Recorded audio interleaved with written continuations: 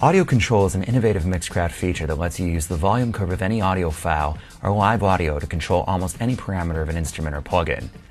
If you've ever used the knobs or buttons on a hardware MIDI controller to control parameters, it's very similar except that the parameter amount is controlled by the relative level of the audio. It might sound complicated, but it's actually really easy and super fun to use, and there's lots of creative ways you can use it, so let's dig in. In this example, I'm going to demonstrate a basic way to use audio control. Now, up here I have a breakbeat, and down here I have some sustained keyboard pads. Now what I want to happen is I want to take the rhythmic feel of this breakbeat and I want to impart it onto these pads over here. So we'll start by opening up the audio control window. Now there are a couple ways to get at it, but I found that the fastest way is to click the instrument over here, and this is our impulse synth that we're using for the pads. And then there's this little gear right here. And if you click that gear, this opens up the MIDI and audio control window. Now usually this defaults to the MIDI tab, and this is where we assign knobs and that kind of thing. That's not what we want right now, so make sure you click on the audio tab right there. So now we have audio control. Now before we go any further, I'm going to close the instrument preset window up here, which leaves us with the audio control window here. And I'm going to move this over. See where it says show effect up here? This opens up the user interface for the instrument or effect that we're working on. So if I open that up, that's this instrument right here. So the reason why we want to do this is because when we're using audio control, you'll actually be able to see the knob or whatever parameter inside here moving, and it makes it a lot easier to understand what's going on. This will make more sense in a minute when I get audio control actually up and going. So going back to our audio control window over here, the first thing we want to do is select a parameter for the audio to manipulate. So if I click this little down arrow right here, you can see all the parameters. It's kind of going off my view at the bottom, but you can see all the parameters that we can manipulate with audio control. So I'm going to choose filter cutoff, and now I'm going to choose source. This gives a list of all the available audio tracks in the project that you can use for audio control. Now in this particular case, this breakbeat is the only eligible contender because, as you can see, I have no other audio tracks in here. But if I had more audio tracks in there, you would be able to see all of them when you clicked over here. Also, if the audio track is playing, you'll see these little VU meters right here. Another thing you'll notice is when you slide the mouse down here, you get these little sub-menus that say dry, pre, and post. This tells you where audio control is tapping its signal. So in other words, let's say I have this set to dry. Dry means that the audio comes straight from the file and is not affected by the volume on the mixer or any effects or anything in the channel strip. And we can demonstrate this if I click over here and see where the meters are going right now. If I turn this all the way down and we look at this, you can see that the meters are still going. Now pre-fader is pretty similar to dry, but the signal will play through any effects that are in the insert of the channel. So this would make a difference if you're using, say, compression or limiting or any sort of delays or anything. It will certainly affect the signal and what's going on with your modulation, so it's good to be aware of that.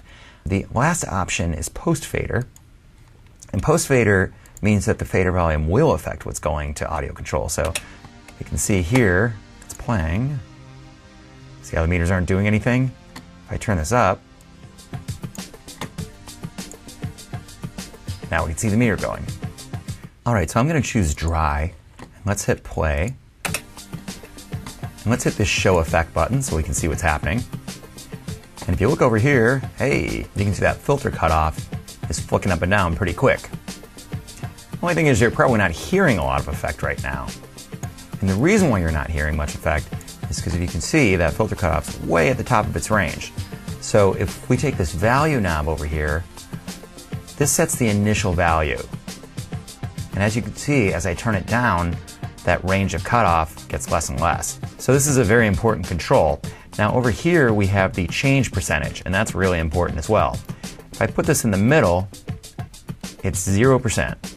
And we can see that cutoff knob isn't doing anything. As I turn it up, it moves more and more. Now if I go to the left, I can have the audio control affect the value negatively.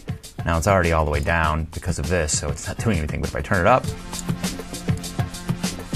course, this is sort of inverted from the beat, so it's rhythmically sounding really strange. So let's get this back to a positive level and turn my value down. You can also see the little green meter here, and this actually is showing how much the knob is getting turned up and down. If I turn this percentage of change down, you can see that green band is moving a lot less. So as you mess with these controls, it's pretty easy to see and hear what's going on, especially if you have the show effect or instrument window open. Now we've got a couple other controls I want to discuss. We've got a curve control here, and this can be switched between linear and logarithmic. And logarithmic sounds a little more pronounced. Now this basically is the curve of how the audio level affects the actual knob turning. It's a little hard to explain and a lot easier to illustrate, so have a look at this here handy diagram. And just to impress your friends, you can tell them that logarithmic is much more like your ear hears things. In other words, as things get louder, there's much more of an effect. Whereas linear is just straight up and down across the board, as you can see from that straight line. So we've got a couple other controls here as well. We've got an attack and a release knob, and here's what those do. The attack affects how fast changes in amplitude affect the control amount.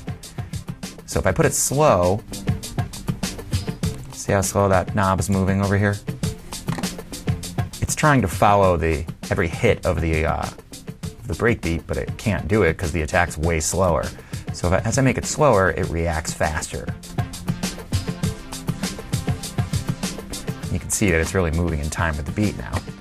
Now the release control is pretty much the same thing, but it's on the tail end. As sounds fade away, the control fades away, as it were. So again, if I make this quicker, everything reacts faster.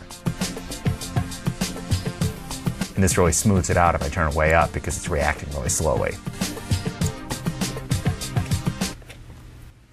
You can also disable audio control temporarily by clicking this little checkbox right here. You can also get rid of audio control for a parameter completely by hitting the X box over here. But we're going to undo that. And over here under parameter, we can add as many parameters as we like, and they can be controlled by any audio track you like in the project. All right, here's another example where I've done something totally different. I've taken our breakbeat and I've put it on another track, and I put a distortion effect on it, and I'm going to use this little file right here that I made of me singing. I like to make a mess. I'm going to use this spoken file here to control the amount of distortion from a distortion plugin on my breakbeat over here. Again, we want to open up our audio control window, and I'm going to do this by clicking on the effect this time. Click on the gear over here, and here we have our MIDI audio control window, and again, make sure that the audio tab is selected because that one's the one for MIDI controllers, that one's the one for audio control. Now I've already set my parameter here, which is distortion. There's only 3 parameters on this effect anyway. And my source is going to be that vocal track over here, vocal control. And I've chosen dry, so let's hit play. I like to make a mess. Now to really clearly hear what's going on, I'm going to take this vocal track here, I'm just going to turn it down, and you can actually see that distortion knob flying up and down in time with my audio here.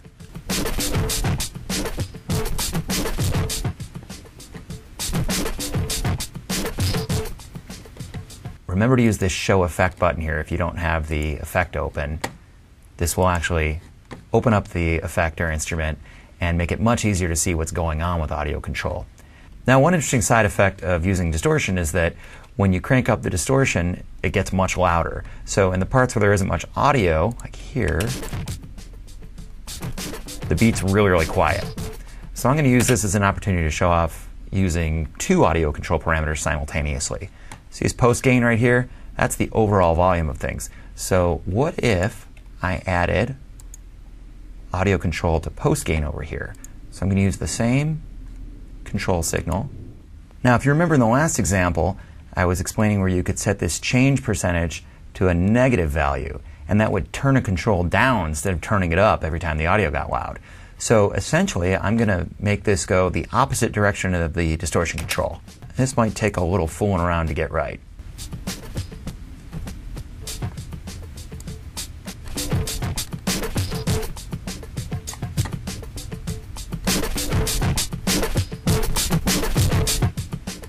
Alright, it's not perfect, but it's pretty close, and I think you can see what I'm going for here, trying to get these guys equalized. So this is just one crazy example of what you can do, but the possibilities are really, really endless.